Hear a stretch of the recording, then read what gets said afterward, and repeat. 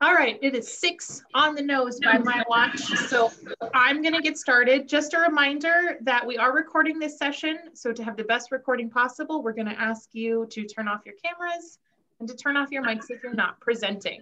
I'm getting a little bit of feedback, so we'll just give everyone just a second to do that. And I'm going to make my introduction as brief as I can because I know that we have a lot of stuff that we want to cover tonight. So welcome to tonight's program. The Senator Was a Ham, Barry Goldwater, and Amateur Radio.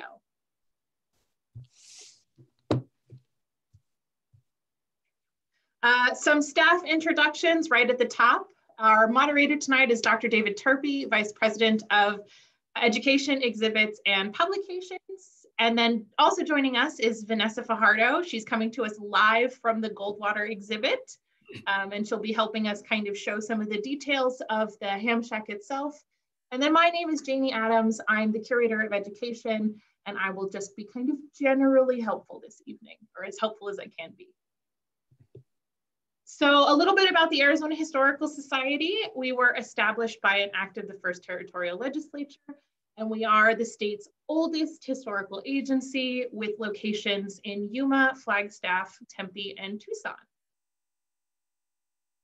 Our mission is connecting people through the power of Arizona's history, and we're really excited to connect with all of you tonight. I think last time I looked at our registration, we were 170 strong, so that's quite a few connections we're making.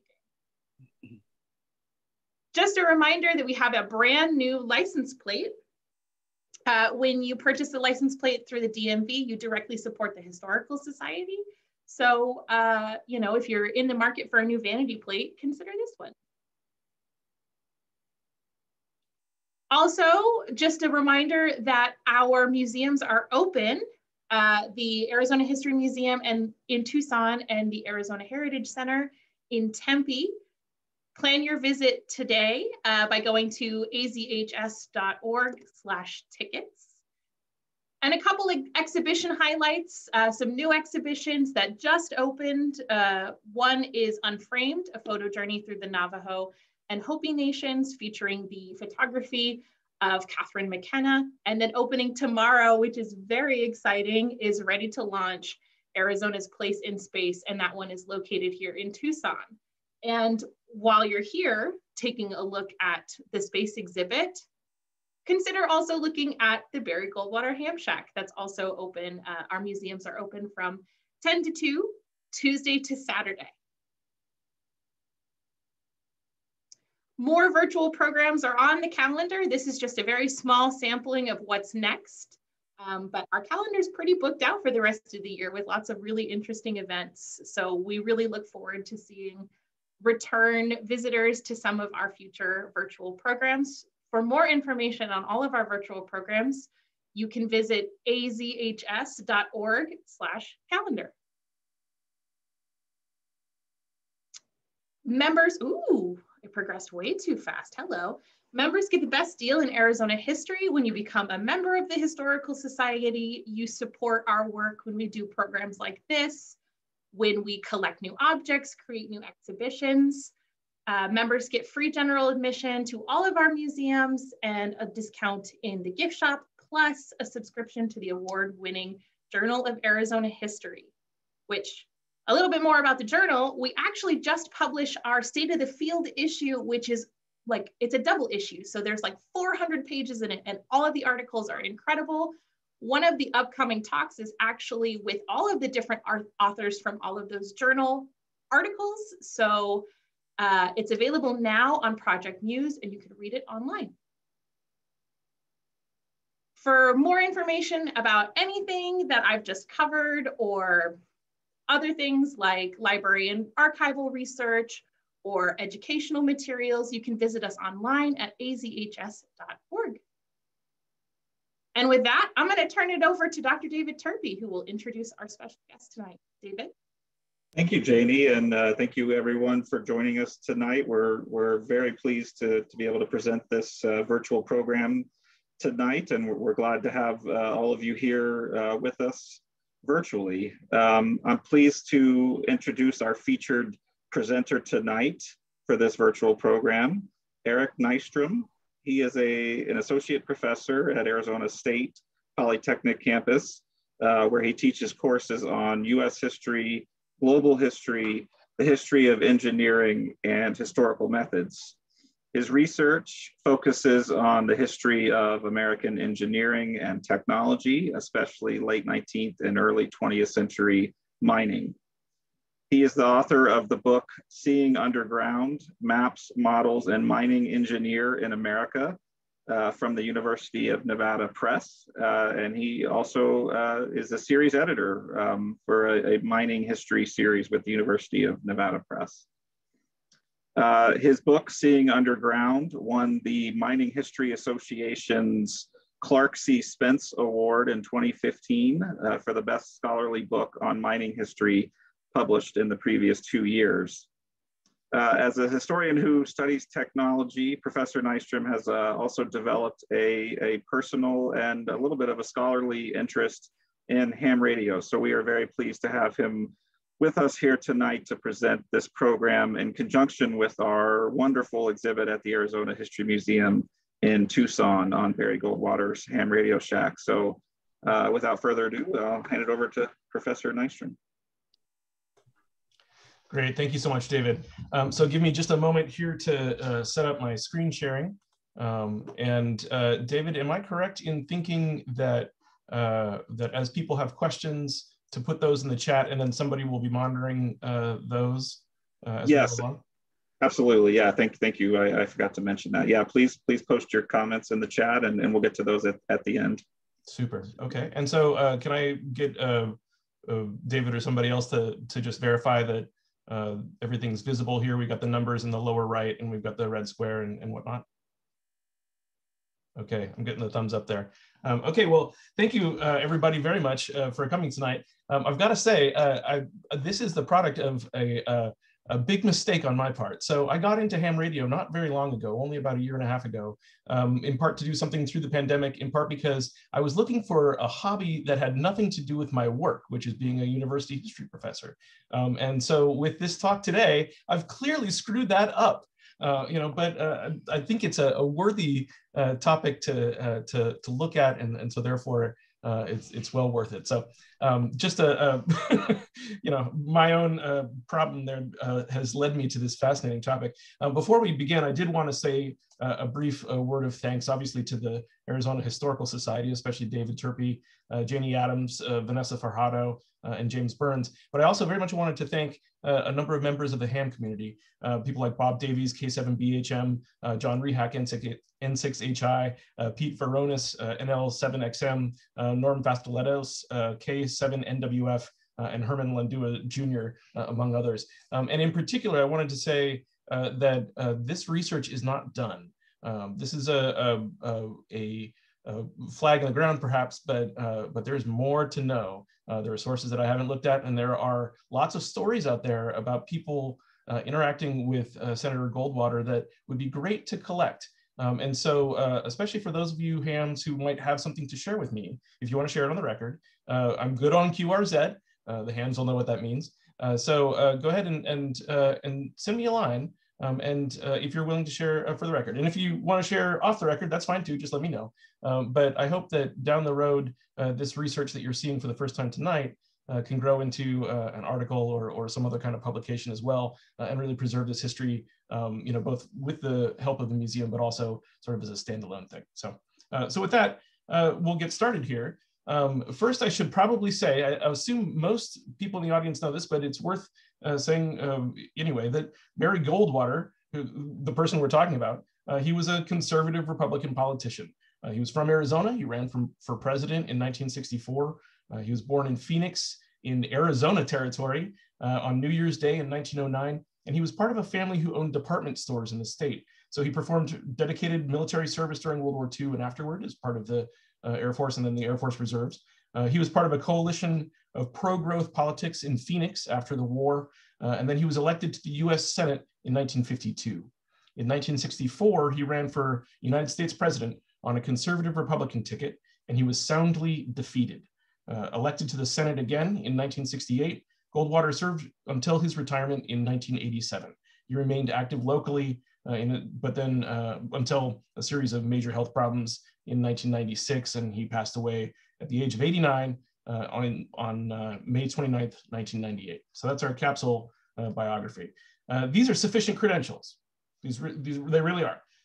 Pioneer family, presidential candidate, 30 years in the US Senate. These are sufficient credentials to justify having some of your stuff in the State Museum. But in this case, look at this stuff here, right? You know, what is this stuff? In this case, his stuff is a desk and some radio equipment. You know, Barry Goldwater was an amateur or ham radio enthusiast. It's my contention that amateur radio played an important role in Goldwater's life, and that in turn, Goldwater played an important role in the evolution of amateur radio. Both of these threads can be seen, I think, in Goldwater's radios that are on display in the museum. So in my talk today, I'd like to examine these different threads of meaning by looking at Goldwater's amateur radio life and looking at the impact of his work on the hobby. By doing so, I hope we can also better appreciate what it means to have Goldwater's radios in a museum. Okay, so let's talk a little bit about radio in Goldwater's life. Ham radio meant quite a lot to Barry Goldwater. There's a substantial historiographic literature on Goldwater, which mostly concentrates on his political career and his philosophy. Not surprising, you know, that's what he's known for nationally. In most of these books, Goldwater's interest in amateur radio is typically mentioned only once or twice, in passing maybe, as part of a discussion about the senator's hobbies. Goldwater's more autobiographical books include a bit more about his passion for radio, though frequently it's still framed as one of his hobbies. The senator goes into greater detail, and it's common for at least one radio-related photograph to be included.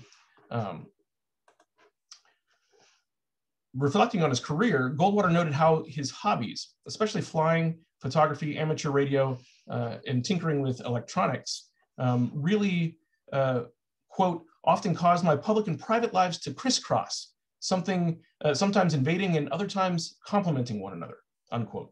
They were, quote, an easy, natural way to get to know more people and make friends, unquote. In a 1988 popular biography, Goldwater described his participation in amateur radio as one of the great joys and adventures of my life, because of the way that radio, quote, can be a positive force among men and women in every land, unquote.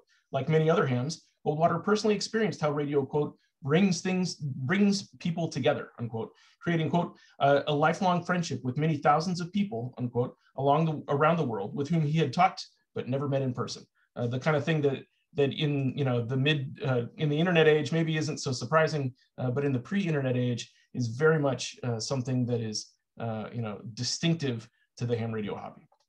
Okay. So first, let's talk a little bit about the early years of amateur radio. Wireless communication was on the forefront of technology at the turn of the 20th century. In 1896, Guglielmo Marconi, a young Italian-Englishman, sent and received a wireless message more than 2 miles in England. By 1899, his equipment was able to span the English Channel, 32 miles, and he had set his sights on ship-to-shore communication. These developments were widely publicized, and experimenters the world over started to tinker with wireless telegraphy, following in Marconi's footsteps. In December 1901, Marconi announced a successful attempt to transmit a signal 2,000 miles across the Atlantic Ocean from Cornwall, England to Newfoundland in Canada. And so all this sparked tremendous interest in radio, and soon tinkerers were constructing their own apparatus for sending and receiving along the lines of Marconi's rigs. Governments, especially the Navy, were keenly interested in the technology, and of course Marconi and his competitors wanted to make money from providing radio services, especially for shipping. They were thinking of this very much in a naval sense. And I should mention as a side note that this predates broadcast radio. No one at the time was thinking about broadcasting. They were thinking about this as wireless telegraphy, right? Telegraphy without wires. But the technology of the time, which relied on sparks to create radio waves, was extremely inefficient. Sparks made noise across a huge swath of radio spectrum, so it was very easy for signals to interfere with each other, and those quote-unquote amateurs were suspected of being among the worst offenders. In 1912, at the urging of the Navy, Congress passed a bill to regulate radio. After much negotiation, the amateurs were actually permitted to exist. Not a trivial thing. This was a little bit farther forward compared with most other countries. But but they were, so this was certainly a win for the hobby, but they were relegated to the seemingly useless spectrum of 200 meters and down, meaning 200 meters or less in terms of wavelengths, which these were so high frequency that they were deemed worthless in comparison to the longer wavelengths coveted by the Navy and commercial services. So amateurs made the most of this frequency allocation, and they soon discovered that HF signals could be made to go remarkable distance with surprising fidelity by skipping them off the ionosphere. During World War I, amateurs were banned from either transmitting or receiving, a ban that was not lifted fully until November 1919, a year after the war had concluded because of foot dragging by the Navy. They had aspirations to control all radio by themselves. So amateurs were then forced to apply for a new operating license. So between 1912 and when all amateur radio was shut down for World War I, there was only one licensed amateur in Arizona. This was a fellow named Meade W. Powell of Warren near Bisbee. Once amateurs returned to the air after the war, amateur radio began to grow in Arizona as it did elsewhere. The list of licensed amateurs in 1920 showed a total of 6. 5 had joined Powell, including 1 amateur in Phoenix and 1 in Tucson, with the rest in Douglas and Lowell down by Bisbee, a high-tech area of the state at that time because of the smelting and mining operations. From there, the ranks grew rapidly. There were 18 amateurs in Arizona in 1921. That became 30 in 1922. And the next 2 years saw continued rapid growth with 36 hams in 1923 and 54 in 1924. Like many amateurs of his generation, Goldwater was first exposed to the exciting world of radio as a boy. His father bought him a crystal radio receiver at age 11, which he used to listen to Los Angeles area transmissions as there was no one transmitting in Phoenix. The following year, he helped Earl Nielsen, a Phoenix radio shop owner, set up the first broadcasting station in Phoenix. Soon, young Goldwater, who we see here at the controls, would have a transmitter and a license of his own, joining amateur ranks with call sign 6BPI in 1922. His first attempt to use an automobile coil, borrowed in quotes, as Goldwater later remembered, from a local mechanic who soon demanded it back, and that coil was used to make the spark. Next, young Barry moved to a rotary gap spark transmitter, and at this time, the transition, this is about 1922, the transition from damped waves generated by firing sparks to continuous wave, or CW tones, generated by vacuum tubes was underway across the hobby. Goldwater remembers sweeping floors in an auto garage, picking cotton, and doing other chores to save up for vacuum tubes, which cost about $1 a watt at the time.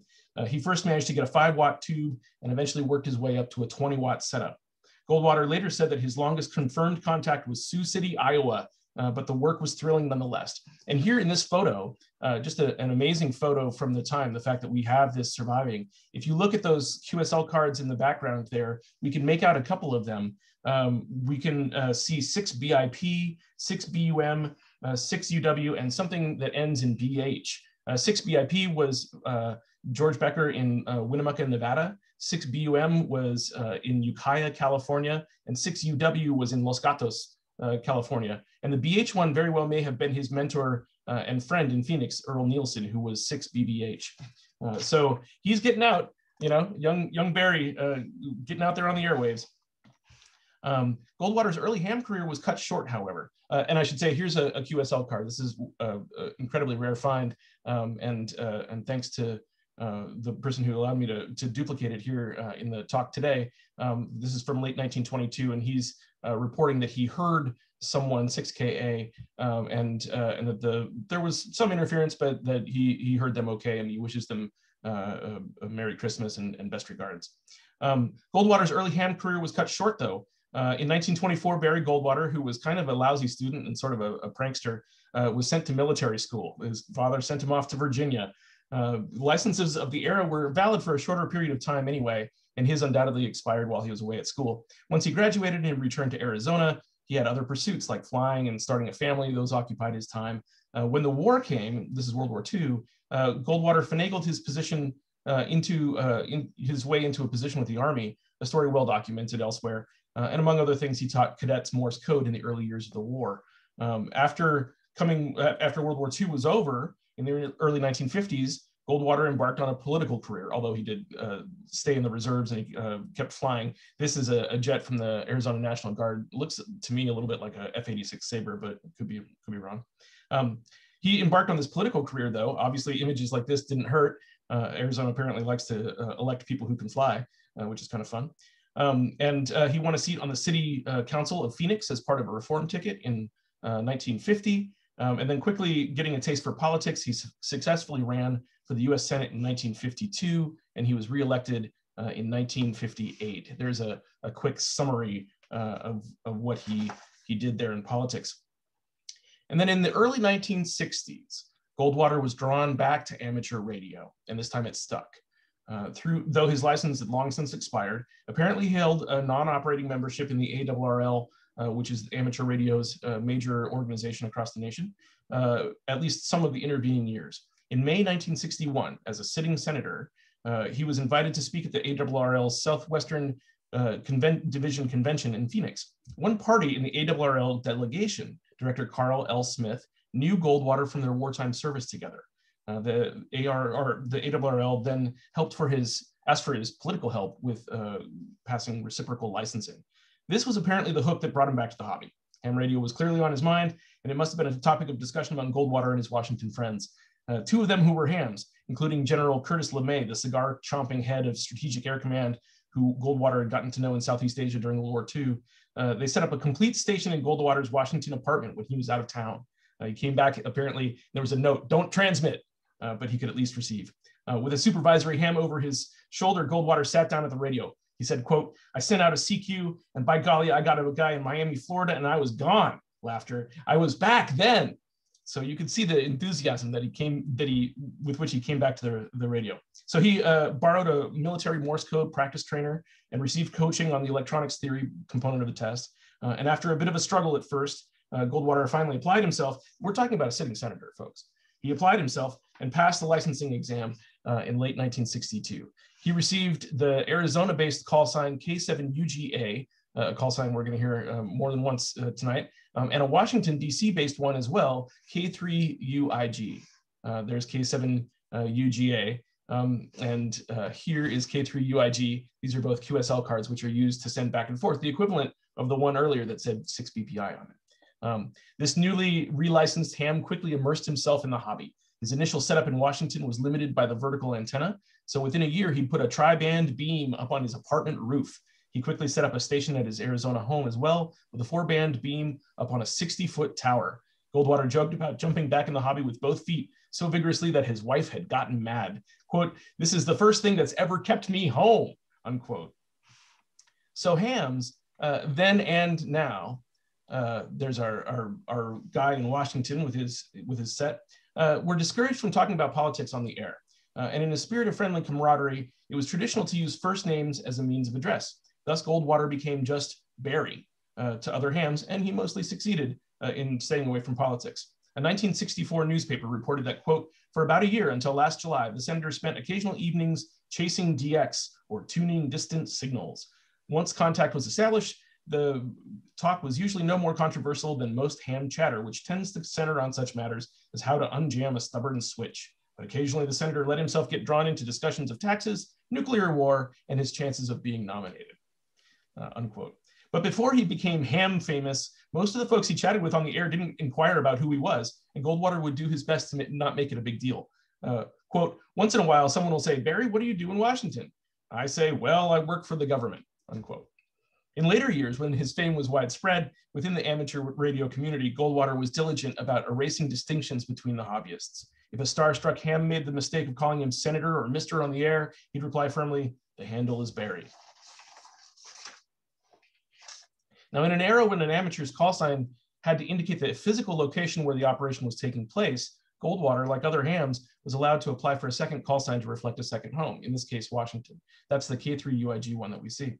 And during the 1964 campaign, this photo right here was widely circulated, showing Goldwater at the controls of his Washington shack, which featured a Collins S-line radio. He really liked Collins products, and a high gain vertical and a beam antenna on the roof.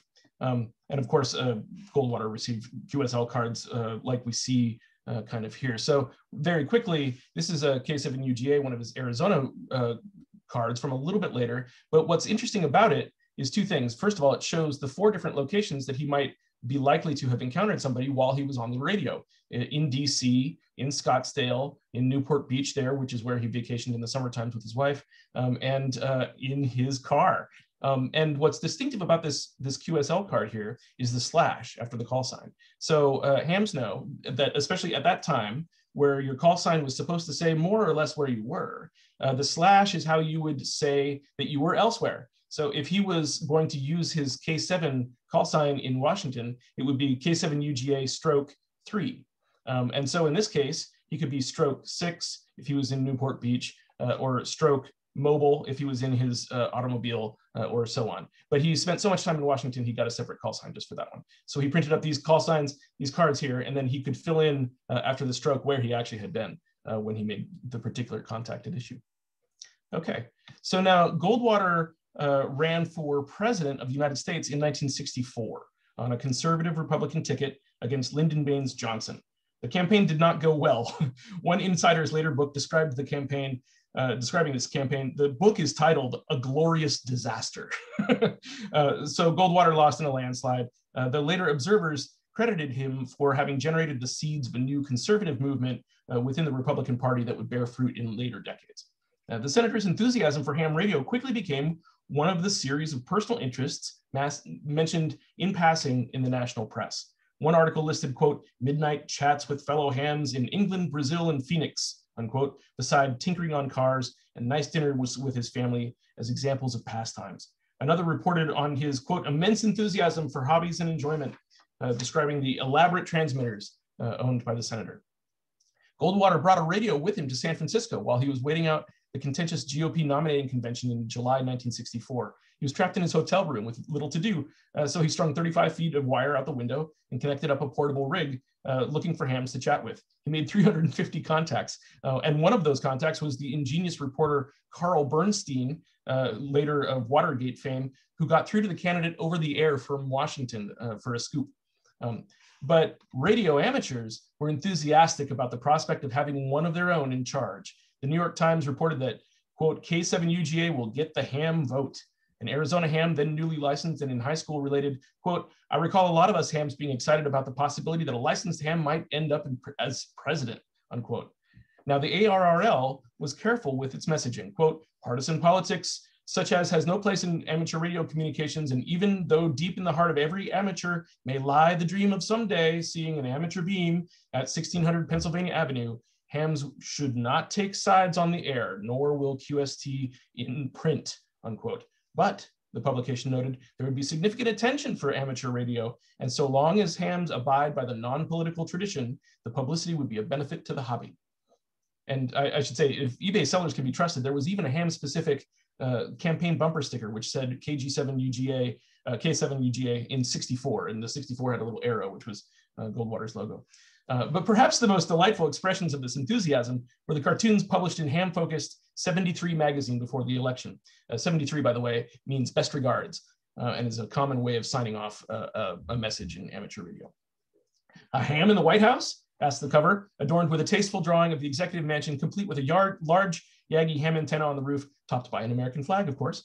11 cartoons followed, without mentioning Goldwater by name, not once, and only once by his call. Artist Wayne Pierce, K3SUK, imagined a familiar figure sporting a jutting jaw and heavy glasses, navigating scenarios only a ham would have to contend with. Leaning on a stack of radio equipment, the candidate was asked by the press, would he continue to support Johnson's efforts to lower the White House electricity bill? The candidate fires off last-minute instructions to an astronaut about to blast off about how he's going to reach him on different bands when he lands. Other cartoons imagine the effect on the government establishment. Two FCC license test examiners crow about the sudden interest in ham radio, bragging that one has flunked 3 senators, 2 representatives, and a governor since Monday. Another panel with a cartoon Goldwater at the microphone, as you can see here. One diplomat notes to another that it's nice to know that if the hotline to Moscow goes out of order, there's always 20 meters. 20 meters, of course, being the amateur band that really goes worldwide when conditions are right. And then, of course, there's the matter of a neighbor upset about television interference, common for most hams, except for this time it's the Russian embassy that's making the complaints. Goldwater took time off the campaign trail, actually, in August 1964 to address the ARRL at its 50th anniversary banquet. He clearly enjoyed a break from the campaign trail. He said to the hams, "You can't imagine what a relaxation ham radio is for me."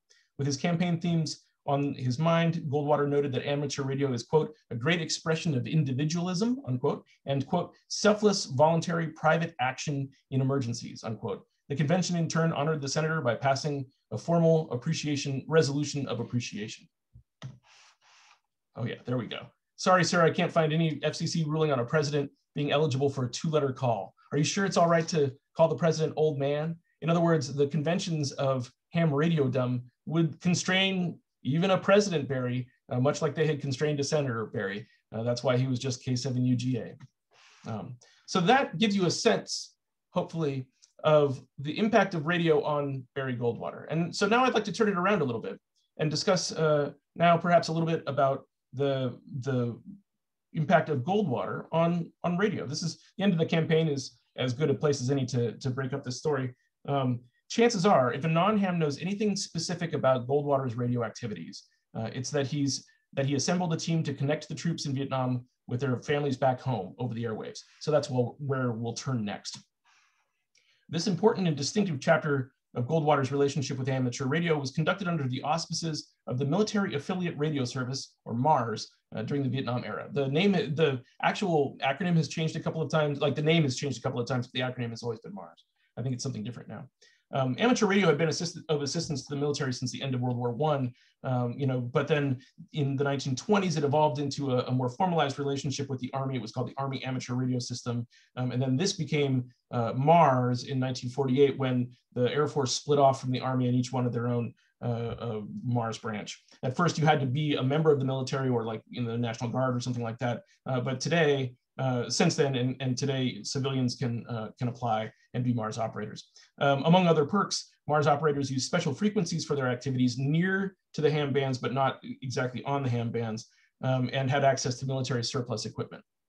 Goldwater's direct military affiliation dated to World War II and continued afterwards, so it's no surprise that he would turn to MARS shortly after being licensed. In a June 1963 interview, when Goldwater had been licensed for less than a year, he mentioned that he was a MARS operator already and that he had already acquired a phone patch equipment. He noted, quote, "I worked a few for the boys." And his Air Force MARS call sign was AFA 7UGA, so similar to his amateur radio call sign. Now, a phone patch was an arrangement using a special piece of equipment that connected the airwaves to the landline telephone network. And this wound up being sort of the most famous part of MARS, although not by any means the only thing that MARS operators did. The radio operator in charge of the phone patch was responsible for managing the radio connection and hooking up the telephone. MARS seized on phone patches as a way that the troops deployed overseas could speak with their loved ones. The escalation of the American involvement in Vietnam occurred while Goldwater was out of office, right? He left, he was would have been up for re-election in 1964 when he was running for president. So he was out of office by this point.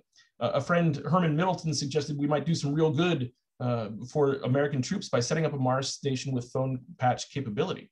So starting in September 1967, Goldwater borrowed some surplus Air Force equipment and provided some more of his own. And the leaders organized a group of about 30 or so amateur radio volunteers to run the station around the clock, 365 days a year. This was easier in part because Goldwater's ham shack, which you can see in the background here, was the former, it was in a separate building. It was the former pool shack, basically. It contained a kitchen and a couple of bedrooms and bathroom.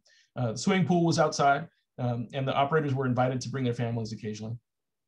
The volunteer operators handled Morse code message traffic, and they also handled direct phone patches to connect troops with their families. Over time, Goldwater Station made more than 300,000 phone patches, becoming the most active stateside MARS operation by far. Troops were allowed one phone patch a month, and they got 5 minutes once the connection was made. Goldwater regularly spoke to the troops who he patched through his shack, which he credited for giving him a strong understanding of events on the ground. He also traveled to Vietnam multiple times between 1965 and 1969. Since he didn't return to the Senate until early 1969, most of these visits were made under the auspices of his involvement with MARS to help ensure that they had sufficient equipment in Vietnam to make the connections back to the United States. He was also an active brigadier general in the Air Force Reserve at this time, so that made it a little bit easier. But this shaped his understanding of the policy pursued by the Johnson administration. So Goldwater's Mars operation, here he is in Vietnam. You can't see that text very well, unfortunately. Goldwater's Mars operation ended up defining his amateur radio career and making a true ham celebrity out of the senator. A filmed phone patch with Goldwater himself at the controls appeared as part of a 1969 ARRL film promoting the hobby. It was also tremendously good publicity for amateur radio, and Goldwater's efforts, while much larger in scale and more organized than others, were replicated across America by other hams volunteering. But Goldwater's impact on ham radio was greater than just his Mars program. The first of his legislative accomplishments for amateur radio took place in the early 1960s during his second Senate term before he ran for president. Reciprocal licensing, where American hams would be permitted to operate in other countries and hams from those countries could operate legally in the United States, was an issue that predated Goldwater's involvement, but he was critical in bringing the measure to a successful conclusion. The ARRL had been trying since the 1950s, but got relatively nowhere. In August 1961, they connected with Goldwater. QST, the ham magazine, referred to him as X6BPI, referring back to his childhood call sign. And ARRL sort of helped them shape some legislation. So it died. This one died, obviously, like a lot of this legislation does. And so he picked up the bill again the following session solo with that same kind of enthusiasm that he brought to his restarted ham career. And Goldwater later told amateurs his interest in reciprocal licensing was inspired by a friend in Mexico City who wanted to send his son to the U of A in Tucson. The Mexican ham drove his radio-equipped Cadillac and was stopped by border agents at Nogales, who wouldn't let him proceed north unless he removed all the radios. If you've ever installed a radio in a car, you know why that's totally unreasonable as a request. The friend later called Barry. He turned around and went home. He called Barry and then Barry introduced the reciprocal licensing bill. And of course, the great irony here is that Mexico never signed a reciprocal operating agreement with the United States. Given Goldwater's reputation as a defense hardliner, the prospect of permitting radio-equipped foreigners to operate in the United States might seem kind of incongruous. Indeed, the anti-communist amateur radio network declared their opposition to the measure as a national security risk and a possible vehicle for Soviet propaganda. But Goldwater took a pragmatic view. He said, quote, "Every embassy in Washington has its own radio outfit. If they want to call home, they can. So let the hams come over here and operate. I think it would be a great step in international relations." Another motivation, perhaps the primary one, was that without such an agreement, American hams could not operate in foreign countries without special licensing, and that took a lot of time. This was a big hindrance to DX, for example, people going overseas and operating there to be able to make long-distance contacts. As there were far more American hams than any other country's hams, then as now, it made sense that the benefit to American amateurs was also substantial. And the Senate approved. They approved this new Goldwater bill with a few minor amendments on October 16, 1963. And it passed through the various houses of Congress, and it was signed into law on May 28, 1964 by President Lyndon B. Johnson. Notably, Goldwater was already a candidate for Johnson's job, although the political attacks on the senator ratcheted upward after July when he received the formal nomination. Reciprocal licensing ended up taking a few years to unfold as the US Department of State had to negotiate reciprocal agreements with other countries. But even so, Goldwater was justifiably proud of his achievement and enjoyed discussing reciprocal licensing with hams from other countries. As soon as Goldwater came back, so that's his first major legislative accomplishment. A second one is allowing for amateurs who are citizens of other countries to operate in the United States. As soon as he came back to the Senate in 1969, he renewed his active work on behalf of amateur radio, introducing a bill to permit refugees and immigrants to be able to become licensed. First version of the bill was way too broad, so the FCC squelched that, and so he introduced a second version and so on. But eventually, it allowed for anyone who had declared their intent to become a citizen to be able to be licensed by Congress. It was passed and signed into law on August 10, 1971. One Ham magazine noted, "This is indeed good news to many foreign amateurs in our country who are awaiting their citizenship." Remember, citizenship could take a formal process of 5 years or more. And so if you were a ham in your home country, you come over here, you start the citizenship process, and you couldn't get on the air for 5 years or more. A grateful ham from Romania wrote to QST calling the news "my greatest joy," as he could now get back on the air while waiting for his paperwork to be a citizen to be processed. And then from the mid-1970s, Goldwater took up another ham issue. He tried to push efforts to require the FCC to regulate the susceptibility of radio-oriented equipment to RF interference. So hams had long been blamed for putting the neighbor's TV on the fritz while transmitting, although amateurs pointed out that the fault was not with the amateurs, it's with the poorly designed circuits in the television. But that rarely got you very far. And so Goldwater introduced a bill in February of 1976, earning an enthusiastic "Right on, Senator Goldwater," from the normally kind of buttoned-down QST magazine. This bill got buried, so he tried again in March 1977. And reflecting his increasing seniority and power in the Senate, Goldwater himself chaired a hearing on the proposed bill. The FCC suggested it was just then about to get around to studying the matter, and it would really prefer to avoid legislation. The amateurs, of course, were skeptical of that excuse making. The equipment manufacturers were very staunchly opposed, not that they didn't want to do it, of course, but that they thought the free market should decide. Of course, the amateurs were like, well, the free market has had 2 decades to decide, and manufacturers are seeing that parts worth $1 or $2 are not being included because they want to save every buck they possibly can, and their TVs are lousy as a result. So in 1979, Goldwater held back on reintroducing this bill again, but he kept up the pressure on the FCC to follow through. The FCC couldn't persuade the electronics industry to finish it on their own.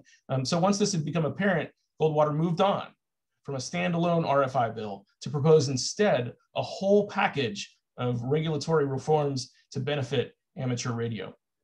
So Goldwater played the major role in the passage of a set of major changes to the regulation of amateur radio, which would prove to be his crowning legislative achievement for hams. Goldwater's original bill was introduced in 1981. It endured a series of twists and turns. By the time it was signed, it had been incorporated into 2 other different bills, and the final product was titled the Communications Technical Amendments Act of 1982, signed into law in September 1982, and it created 4 major components of the modern amateur regulatory landscape. The first was creating RFI susceptibility standards for non-ham equipment, placing the onus upon manufacturers of consumer electronics to meet minimum standards in rejecting interfering signals. This was the resurrection of the RFI standards fight that Goldwater had been waging since 1976. A second important change made by this act was the creation of a regulatory framework for volunteer examiners for amateur radio licenses. Here, Goldwater built on a suggestion made by a California Republican congressman who noted that most of the novice exams were given, at that time, they were given by amateurs, even though technically speaking, the law didn't allow the FCC to allow the amateurs to do that. And so the Californian wanted to kind of clarify that. He wanted to tweak it. And Goldwater said, well, actually, why not save the FCC money by instituting an entire system whereby amateurs test other amateurs? Clearly deriving from a professional ideal where they're the ones with the technical knowledge to be able to tell, and also it would save the FCC some money.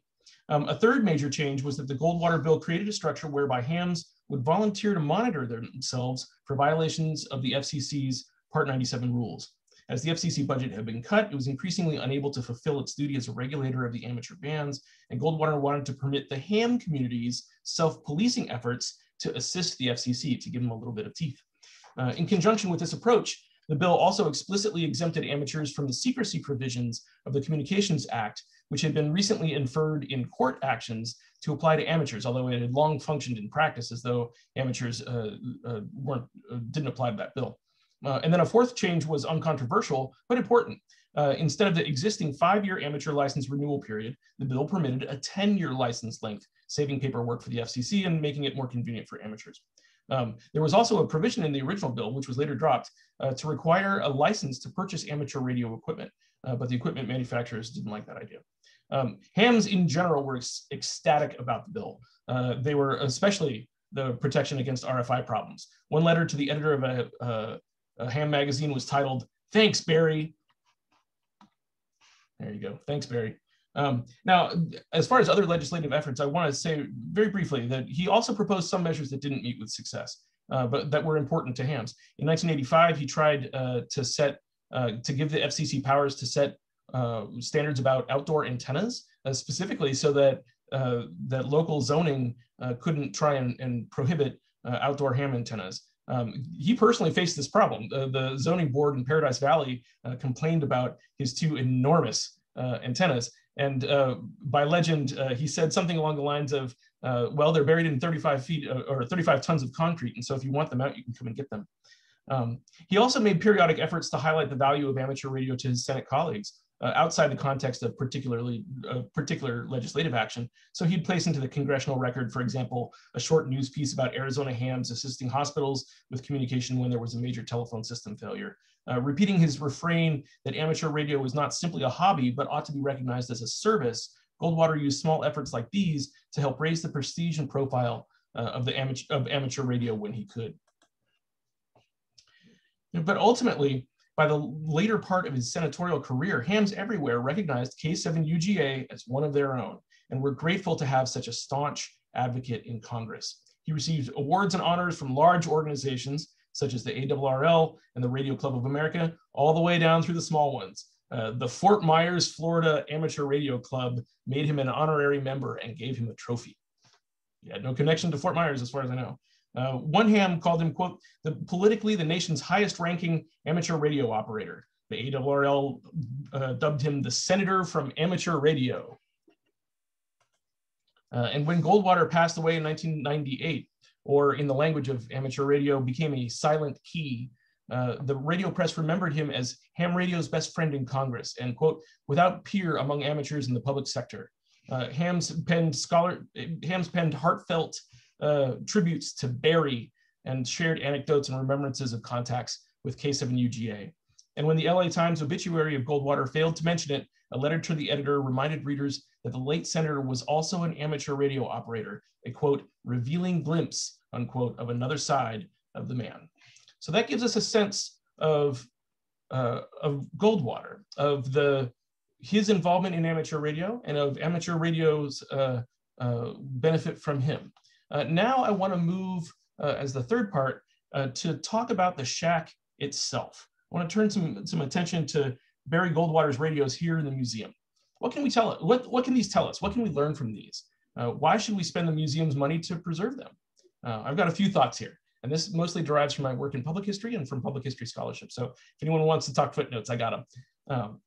So I'd say we should start for the record by stating, for the record, I should say, that Goldwater, like many hams, actually had radios in multiple places, not just in the magnificent radio room in his Phoenix home. He had, obviously, that US Senate office had a big stack of radio gear on the table immediately behind him. There was an antenna that he put up on top of the US Senate building. He had a rig in his Washington, D.C. apartment in a book-lined study, which we saw earlier. He also operated mobile from his car. His 1963 Corvette Stingray had a SSB radio custom mounted behind the passenger seat, and a large antenna and coil, a remote VFO knob up on the dash, and of course those custom license plates with his call sign. Sadly, this car was stolen out of the parking lot at what became Dulles Airport. Later, he also had a radio in his beloved 1969 Javelin AMX sports car, which he nicknamed Spot, similarly with the custom license plates. But by far, the most important radio space for Goldwater was his shack at home in Paradise Valley, a portion of which is saved in the collections in the museum today. So here's his home, not long after it was first built. The shack itself was originally built as a separated pool house for the Goldwater's custom home. The home was built in 1957 from sandstone quarried from the Navajo Reservation. And accordingly, the shack had a restroom, a kitchen, a couple of bathrooms, significant space. It had an entrance separate from the main house. It had a great view. So now with that in mind, the shack in this case is basically here. So with that in mind, let's look at what we've got in the museum today. So here is an interior view of the shack, probably, I would say around 1967, maybe 68, something like that. And he called his shack Bash Halne'i, which is Navajo apparently, or at least Goldwater believed it to be the case, for metal that talks. He also had a Navajo name for his house and a Navajo name for his plane, a Navajo name for his car, and a Navajo nickname for himself. So now from the historian's perspective, Mike Wallace has suggested that technological displays in museums can illustrate the development of an engineering community, And Katrina Herring has noted that ham radio has a distinctive technical culture around which mid-century placed emphasis in understanding through experimentation, hands-on learning, building kits, and tinkering. Goldwater's shack certainly represents this technical culture, but I think it goes even beyond that suggested by Herring. Here we get to see the iterative process of that technical culture play out over time. So here's the museum's version of the shack. This is 1967 or thereabouts, and then this is as it's in the museum today. You know, he began to construct his shack in the 60s, we know that, and he expanded it dramatically in the late 1960s and early 1970s to accommodate Mars, and then he continued to revise it. The computer is probably a dead giveaway that we're looking at a version of the Senator's shack from the early 1990s, and if you look up the models of those radios, that also suggests sort of late 80s, early 90s kind of technology. Furthermore, there's enough home-built or modified equipment within sight to make it clear that Goldwater was a tinkerer, like most hams. This illustration of technical culture not only has its layers of technologies over time, it also has evidence of personalization. So I think that there's a remarkable value here in this display in the museum as an example of technical culture over time. And the people associated with technical cultures like these, less individually famous perhaps, were instrumental in major transformations that took place in Arizona and also in the United States in the second half of the 20th century. So that's one meaning. A second type of meaning held by objects in museums, according to the scholars, is an association with a famous person or event. This association makes the objects numinous, pregnant with meaning, even though those associations are usually invisible. You might see an old-fashioned top hat in a museum looking like a shabby antique, but when you're told that it was the hat worn by Abraham Lincoln the night he was assassinated, that shabby hat becomes one of America's greatest secular relics. That's in the National Museum of American History in Washington, D.C. If you haven't had a chance to see it, it's amazing. And so here, Goldwater's shack could be considered numinous in three directions, because of its association with a famous politician, because of its association with a demonstrably important person who changed amateur radio, as I think we've established, and because of its association with the Mars effort in the Vietnam War. Any one of these might make the shack sufficiently numinous, though the Mars association is diminished somewhat by subsequent renovations. But altogether, the numinousness of these objects is certainly a valid reason to have them on display. Okay, we could stop there, and I think that we would have made an important case, a case for the importance of these items, but I do think we can do even more. One of the most difficult but rewarding challenges of studying material culture in historical perspective is to actually learn something new by looking at objects. In the case of Barry Goldwater's shack, I really think we can do it. Let me explain. If I ask the hams in the audience today what we don't see here, what might be an answer? I mean, obviously we don't see antennas, but we usually don't in shacks. We don't see a workbench. A big part of the technical culture of hams is tinkering, soldering, and building things. I'll bet 3/4 of hams or more have a soldering iron within arm's reach when they're in front of their radios in their home shacks, but not here. Goldwater kept his in a separate place. That's a clue. What else do we see? We see 3 chairs. There's a third one off to the right there. 3 chairs and room for more. That's also unusual. Normally, the sociability of hams takes place on the air. Typically, only large stations built to work in contests have this many operating positions, and few hams could allocate so much space to themselves without hearing complaints. You know, another thing we glimpse is all the other stuff. Now, hams have a reputation for filling their shacks to the brim with awards, recognitions, trinkets, and more. Goldwater's stuff we see here includes awards, patches, and strange doodads like this right here, for example. That's an aircraft altimeter, although I suppose I should say he was an airplane nut, and apparently he had an altimeter in his car too, so maybe that's not so weird. But seen in a different light, some of this stuff might be aimed at Goldwater himself, allowing him to bask in nostalgia, and other things might be intended to instruct. So with these things in mind, what becomes abundantly clear to me is that the shack was an important space for Goldwater, especially the one in his home in Arizona, saved here in the museum. And he used it in his interactions with hams and non-hams alike. He created, probably at least half consciously, a space that was politically disarming, because remember, no politics in the ham shack. It was warmly domestic. It had this custom furniture. It was in his home, right? But it was domestic without being domesticated, right? It was not actually part of the living quarters. It was not intrusive. It was a ham shack, which ham was then as now a very skewed male, the membership of amateur radio operators. It was casual and not stuffy, because there's stuff everywhere, right?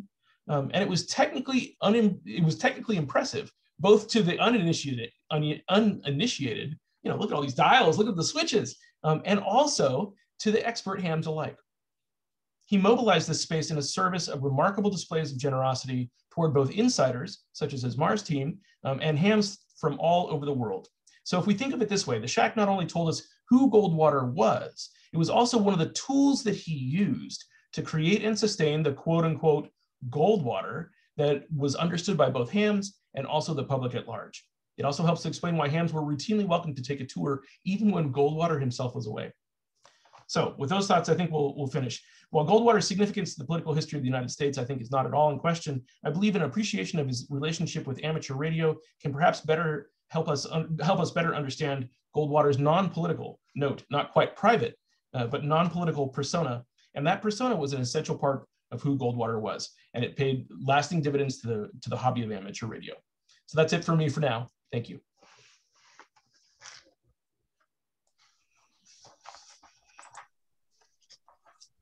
Thank you, Eric. That was fantastic. So let's open it up to questions. If anybody in the audience has questions, please post it in the chat. I guess I'll get things started. I guess I had a question as I was listening to you. So would you say that Goldwater was the most famous ham of his day, or was there somebody else? Was there another celebrity potentially who also was interested in this hobby? Yeah, you would have put him in the top 5 for sure. He was certainly the most famous political figure. Another very famous political figure was King Hussein of Jordan, or is King Hussein of Jordan, who famously, who gets to talk to kings, right? But hams can do it. And then there were some celebrities of a more traditional sort, Charles Godfrey, something like that. In a slightly more recent era, Joe Walsh, the guitarist with the Eagles, is a ham. So there are some folks like that. I think longtime hams could probably trot out a dozen or so names, but Goldwater would have very much been at the top. And I think one of the things that made Goldwater unusual was that it was such a part of his persona, as opposed to some folks. He was on the air a lot. You could talk to him. He wasn't just somebody who held a license. And I think that all too often with celebrities, that's the kind of thing that you get is somebody's got, maybe they've got a license or whatever, but you don't hear them regularly. But you heard Goldwater very regularly. Great. Looks like we're starting to get a few questions in. The first question is the shack in the museum operational at all? And I'm not sure about that. I don't know if probably not, but that's one of those things where I know I'll speak for David here. I know that museum people get deeply resistant to plugging stuff in. Yes. From an equipment standpoint, some of these radios are new enough that they might be, theoretically viable, but I would be shocked beyond belief if the museum ever let them get anywhere near a power cord. That's true. Yeah. More of a theoretical question, I guess. Yeah. Someone asked about not seeing any Collins. Yeah, so that's a good one. That's somebody who knows their Goldwater radio stuff. So Goldwater was fairly famous for using radios by Collins, and particularly in the efforts with Mars, there were some really enormous Collins amps. They ran something like, I want to say 4,000 kilowatts, 4,000 watts, 4 kilowatts. Much more energy than they would be permitted on the amateur bands. They were able to use those on the Mars frequencies. And so pictures of his shack in that era. Let me see if I've got one in here. Oh, there he is, visiting with Boy Scouts. Pictures of the shack in that era. This is in the early sort of era there. And so these are some of these big amps, but later it's even bigger. Show that those Collins radios. And then there were these sort of smaller, the actual transceivers, the receivers and transmitters that were down here at the base of the desk. And those were also Collins. And so if you look at the shack here in the museum, those have been replaced with more modern equipment. What's in there now is from the late 80s and early 90s. And so those radios, I've heard that they're floating around out there. Someone on a net not too long ago said that they had a couple of them. So maybe. All right, great. Yeah, we're getting some more questions in. This question is, I know that Goldwater was enamored with flying and did so during World War II, but I'm thinking his work with radio would have also been beneficial to the military. Do you know if this ever came up in his military career? Yeah, he was a huge flying person. In the Senate, he was known as Mr. Air Power. He leveraged that position to get behind the stick of basically any new plane that the military wanted to buy. He sort of made sure that he got a crack at it first. So he even flew like an SR-71, all kinds of stuff. Amazing kind of thing. So in this context, with the radio, the military component of the radio, I think, is best encapsulated with Mars. He really sort of raised the profile of Mars, and Mars is a cooperation between amateur radio operators and the military. They use radios that are either amateur radios or like amateur radios, but they use them on special frequencies that are only available to the military to do work of, for example, connecting the troops with their families back home. Yeah. Great. So someone asks, what happened to Senator Goldwater's QSL cards and logs? So that's a good question. There's a couple of logs in the exhibit. This one right here, when I got down to, if you can see where my arrow is pointing, that's a log from, I want to say 1968, and it's K7UGA/6. So he's on vacation in California. But most of the senator's papers are in an enormous collection at Arizona State University. They've got something like 10, full-size banker's boxes worth of material, maybe more. That's when I said that this project wasn't done, it's because I'm going to dive into all that stuff before too long. So yeah, I'm hopeful that some of those, bringing some of that kind of nuance to looking at some of those sources, being able to see it with a ham's eyes, basically, might give us even some greater understanding of exactly when he was operating, what he was doing, what kind of patterns he had, that kind of stuff. Yeah, absolutely. That's great. Someone asked, is there an antenna at the museum? And no, I don't think we have one. No antennas, no feed lines. The antennas were sold before this was donated to the museum. The amazing thing is actually that apparently the antennas, or at least some of the antennas, still exist. He had this glorious log periodic antenna of this famous Collins 237B3, which just is, it looks like a construction crane gantry kind of thing, enormous and beautiful. Here, I'll show you the Collins. Where is it? It's that thing. That enormous antenna. And that was sort of a military kind of purchase, a very fancy antenna. And that is in private hands. A person in Levine, I think, owns it. And they're trying to restore it. They tracked it down. It went to a military base after the Mars component of the Senator's station was assembled in, I want to say, 1983 or thereabouts, early 1980s. It went to a military base, and then it got sold for surplus, and it ended up in the hands of somebody in Florida, and then they found out and they got it. It's at least back in the valley, and I think somebody wants to put it up on a big tower again. Amazing. Wow. That's awesome. Yeah. Someone else asked, does anyone know specifically what rig Barry had in the back seat of his vet? That was a Swan. I think it was a S200. The Swan people are all over that. He went down to what I think was the Swan factory in Oceanside, California, to have it installed. In the later car, the Javelin, I've seen references to that, but I don't know what rig it was in there. All right. Do you think that Barry Goldwater's passion for ham radio influenced the rise of conservative talk radio? That's a really interesting question. I would be inclined to think not. And the reason why is because ham radio is not broadcast.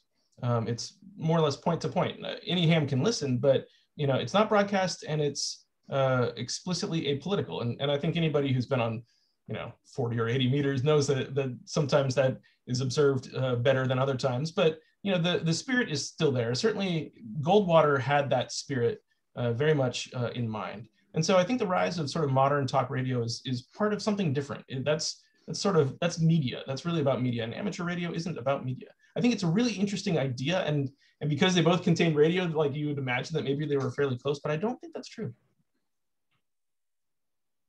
These are great questions.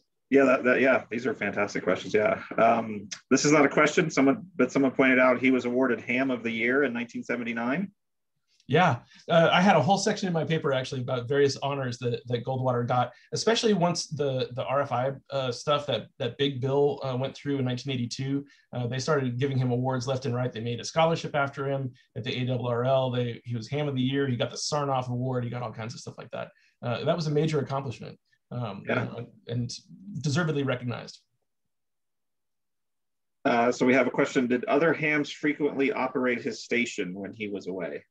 Yeah, so certainly Mars that's what the Mars thing was all about. They staffed that station 24/7, 365. And when Goldwater was in town, he would take shifts. There's, for example, a note about him taking a shift on Christmas Eve, I think it was. So he would take shifts, but that was very much an operation that depended on those volunteers, and they were there all the time. So the Mars station certainly was operated regularly. With a station like this, it would surprise me if his amateur friends didn't get to operate once in a while, but I don't have evidence for or against it as of yet. And then, let me see, where did it go? Someone had a comment. The Collins antenna went to the Air Force Reserve Center in Costa Mesa, California for several years and then was surplused. Right, and then from there to Florida, I think, and then to the fellow here in the Valley who's got it. So another question, do you know if his stolen Corvette was ever recovered, and was the ham radio intact? It was recovered. Unfortunately, the news item didn't say whether the radio was there. Too bad. Yeah. Looks like a comment. The log periodic antenna was extremely important for his Air Force Mars operation. Yep. Exactly right. That's that big beautiful antenna. See, hams have no trouble saying that big beautiful antenna, and my wife is like, that thing looks like a crane, and it's like, well, yes, that's that's the whole point. But yeah, that one was important in part because it had such a wide range. Log periodics in general have a really wide range of tunable frequencies, and so they could use quite a lot of frequencies in working on Mars. I took a look. There was I found a source that suggested, it was statistics from the first year or so of that Mars station operation. I made a few notes here, but they were operating basically between, the hams will appreciate this. Sorry to those of you who aren't hams here for just a second, I'm gonna geek out. The frequencies, they were operating between about 20 and 15 meters between the ham allocations there, and then above 15 to almost not quite below 10. So like the workhorse frequencies, 23.8 megahertz, 16.4 megahertz, 20.8 megahertz. And so to a ham hearing those numbers, what you're immediately seeing is that they needed an enormous range to be able to get the equipment tuned up on those things. And obviously the tube era functions differently than modern transceivers, but even so, that log periodic was rightly famous because it was one of the keys to success at that station. Looks like we're running out of questions. A couple more comments. This Air Force Mars call sign was retired in his honor. And looks like that's about it. So we're a little bit over time. So if there's any last questions, go ahead and get them in. And someone asked, how can we get a copy of your paper on Barry Goldwater? Sure. So the paper itself is still under development, so I'm not quite ready to share that.